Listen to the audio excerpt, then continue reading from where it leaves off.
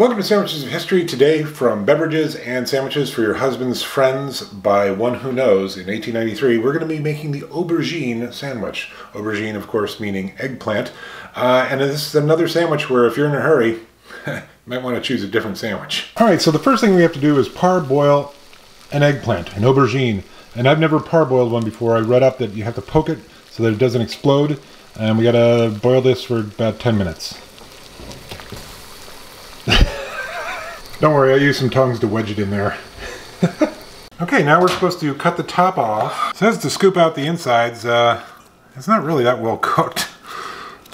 Don't worry though, it's going back in the oven. Well, that was a disaster. Maybe they had smaller eggplants back then. Maybe they had eggplants that didn't just float. But even just 10 minutes in the water, there's no way I could have scooped out the flesh and put it back in the shell like they said to. So I've scooped out the flesh. I'm going to continue on from there.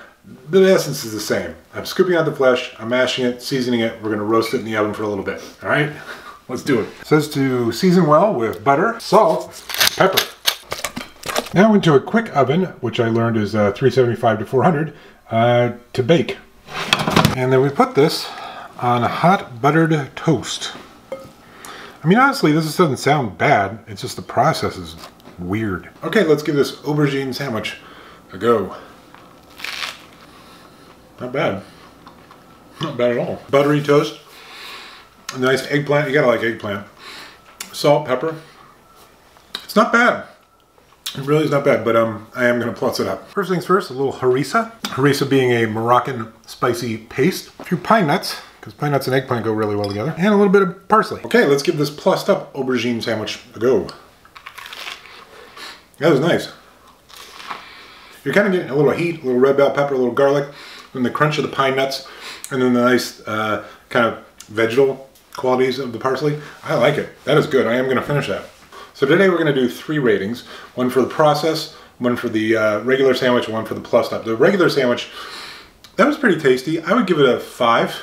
It wasn't crazy interesting, but it was good. It was middle of the road. With the harissa and the pine nuts and the parsley, I'd probably bump that up to a 7. 7.5. It was quite good. It's really good. I am going to finish it. And the process gets a big fat 0. Goose egg. Because you don't need to do this. Just roast the eggplant. It gets smoky. You can char the eggplant over fire and it gets smoky, or you can roast it and it's a lot easier. And then just put that between 2 pieces of buttered toast. It'd be much better and a lot easier.